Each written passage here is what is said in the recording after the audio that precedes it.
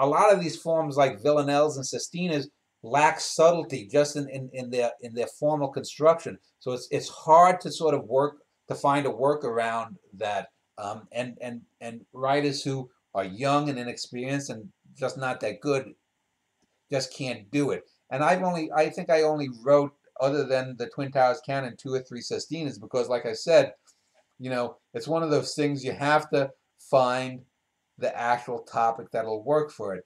Uh, the double star sonnet that I did about the Siamese twins again was the perfect form. But if I tried to write a double star sonnet about you know Abraham Lincoln's assassination, it probably wouldn't work as well.